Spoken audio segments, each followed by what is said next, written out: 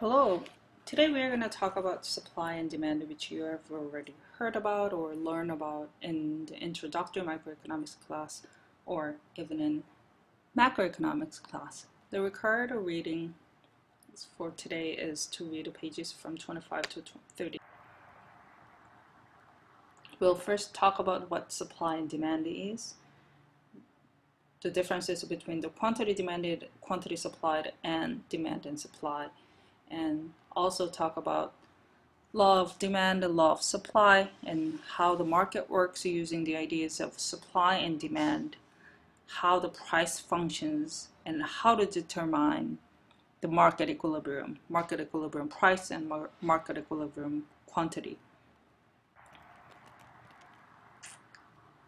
So the demand is, the definition of the demand is the relationship between the price of product and the quantity that buyers want to buy.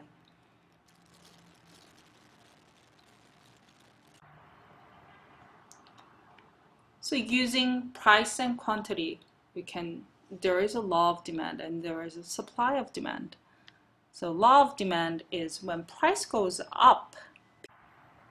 So to describe demand and supply, there are many ways to describe. And first is a table. We're going to see the table and we're going to see the graphs and we're going to see the specific functions you probably need to.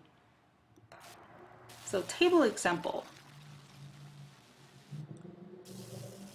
Here, when you look at the demand side, which is on the left hand, when the price goes down, the quantity demanded goes up.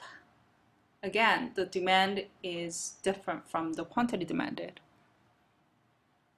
So there is a,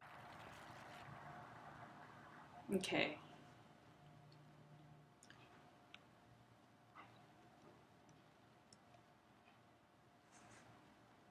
So when there is a supply and demand, we call there is a market equilibrium, is where the. Let's first look at the example in the table, from the table.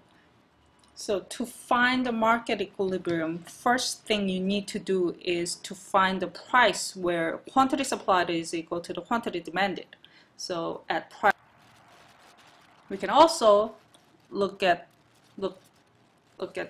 this graph. Okay, here's mathematical functions. What are we looking for? Market equilibrium price and the market equilibrium quantity. So first thing to do is to find the market quantities are equal to each other. Quantity supplied and quantity demanded. So quantity demanded is here, the function is 1000 minus 20 times P.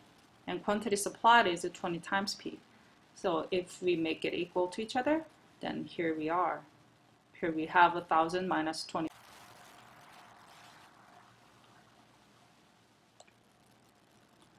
Okay, here's another example. This is a shortage case. So demand and supply functions are the same as before. And let's assume that the price is 15. And if you go back to the table slide, then you can see the quantity supplied and quantity demanded. You can read the quantity supplied and quantity demanded. So on the graph, we can show this $15 as a price. There is a quantity supplied, which is 300, quantity demanded 700. The difference between the two is a shortage, which is 400. Okay, let's look at the surplus case. Again, suppose the demand and supply curve functions are as follows. Okay, let's assume that the price for the Prius is 35K, and if the price is 35K, quantity demanded is 300, quantity supplied is 700. On the graph, we can show that the price is equal to 35, then there's quantity demanded, which is 300, quantity supplied, which is 700. There's a surplus, 400. On the graph, we can show that the demand curve is a downward sloping linear curve, linear line, actually. And the supply side, supply curve is upward sloping, linear. And again, on the graph, y-axis is always prices on the y-axis, and quantity demanded and quantity supplied are on the x-axis.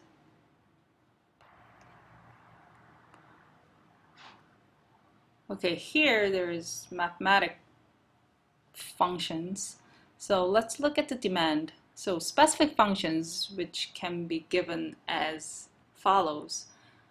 Quantity demanded is equal to 1000 minus 20 times P, and price is equal to 50 minus 0.05 times quantity demanded.